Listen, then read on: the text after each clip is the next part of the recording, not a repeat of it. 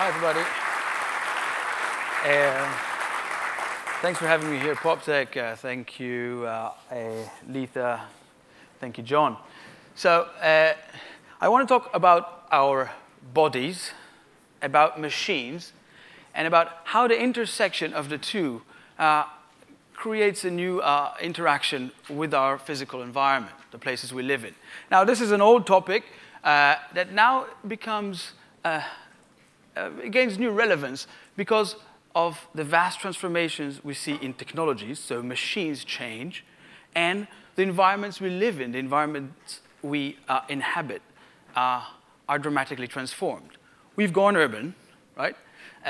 We've gone urban, and it's just increasing, right? Today, we're at about 54% urban, and the expectation is that by 2050, we'll be over 2/3 of the planet urbanized. It's almost as many people will live in cities as there are on the entire planet today. Now, cities are important for many reasons. I'll give just a few numbers, for example, but there are many others. They cover 2% of the Earth's inhabitable land area. They consume over 2/3 of the energy on the planet, and in turn emit more than 75% of CO2 or CO2 equivalent. So it's a big deal. They also create more than 80% of the world's GDP. So if you think about it, if you can do something about the challenges that cities face, you've impacted the whole planet. Now, at the same time, we're seeing a big transformation in technology. We all know what it's about, right? We're carrying very strong computers in our pockets today so we can communicate with each other in many ways, wherever we are, pretty much. We can consume data from machines as we move around. Our valuables, our cars, are becoming instrumented with sensors, so they begin to talk back to us, and we can talk to them. You can slap one of those, this is a standard machine-to-machine modem, on almost anything out there, and it goes online. So one way to think about it is that there is this digital layer that integrates itself with our physical environment and allows us to do a whole bunch of quite powerful things to make life better in the places we live in.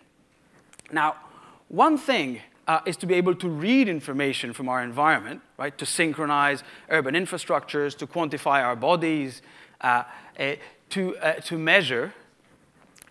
Another thing is to actuate our environment, to actually close a feedback loop and begin to be able to take action. So robotics, I mean, we've had old ideas about humanoid robots. They are becoming increasingly possible today. Robots are a great way to take action and to actuate our environments. We're seeing industrial robots proliferating factories throughout the world. Robots begin to disappear into our everyday objects. For example, the self-driving car. Even more interesting is when they disappear into our bodies and give us new capabilities. So what we asked ourselves back in the day at the Sensible City Lab at MIT is how can we take advantage of this new condition to improve urban mobility? We've done many other projects, but specifically today, I'm going to focus on how can this new condition allow us to address some of the most pressing problems of urbanization.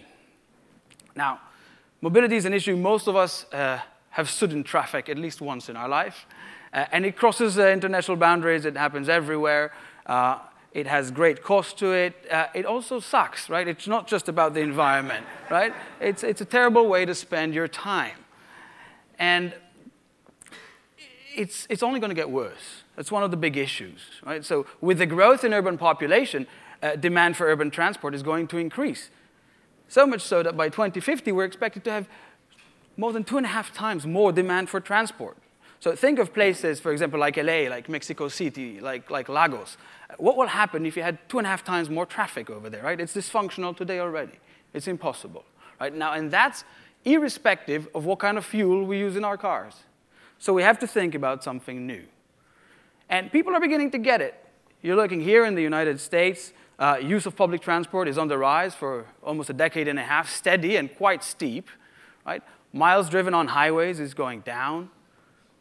Miles driven per capita anywhere in Europe is in steady decline since the early 90s. If you look at the young US generation here, people are getting a driver's license at a later and later age. So also the emotional connection, people's attitude toward the automobile is shifting as well. And that's interesting. We're seeing a bicycle renaissance happening, right? This is an image from New York. In the United States, there's a steady increase in cycling. The numbers are still quite low, but it's becoming more and more a way to move around, not just a way of recreation. We're seeing bike-sharing programs appearing in many major cities throughout the world. But there is a fundamental issue with this. Since the introduction of the automobile, we've stretched our cities, mainly because we could, right? So we started living farther and farther from where we work and where we spend time with our friends and families. Cities have grown so big that it became almost impossible for most of us to move through them without the help of a motor, right? Some of them are also placed in funny topographies like this one. So we partnered back in the day with the Lord Mayor of Copenhagen, and we asked, how can we get more people to cycle using technology? Very simple question, right? We didn't know the answer to this. We thought maybe it's 2 shots of coffee. Who knows? Now, it's an interesting question to ask in Copenhagen because they were a car city until the early 70s and took a whole bunch of actions to become more cycling friendly, and that's what it's like today. Image dead, never mind. There are more bikes than people there, and 55% of the trips are done by bike in the city center, 33 in the metro area. We've studied the place and realized that 15 kilometers is sort of an invisible boundary where people begin to cycle far less. And it sort of makes sense, right? Roughly 10 miles, 9 miles. It's about half an hour if you really ride fast. It could take you an hour in a normal city. People are not willing to spend that kind of time and effort on a one-way ride. Hills are a big deterrent as well. We've studied many other cities and realized it's quite consistent. So what we've decided to do is, instead of rethinking the bike completely, bikes are great, they're very efficient, there are many great companies and boutique shops that make fabulous bikes around the world. At best, we can make an incremental improvement. But when it comes to robotics, when it comes to design, when it comes to control systems, we can make a big dent. So we decided to create almost like an exoskeleton that would go on your bike, something that would just enhance your range and make the city available for you again on a bicycle. This is what we came up with. It's called the Copenhagen Wheel.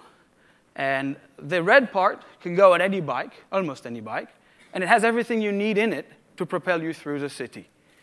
It was a 2.5-year-long research project at MIT with a whole bunch of students and researchers. And we showed it to the world, and people liked it, so much so that I decided to go part-time and founded this company called Super Pedestrian. We spun the project out of MIT and created a team in Cambridge, Massachusetts, a team of robotics engineers for the most part, who work with designers on making competitive alternatives to the car.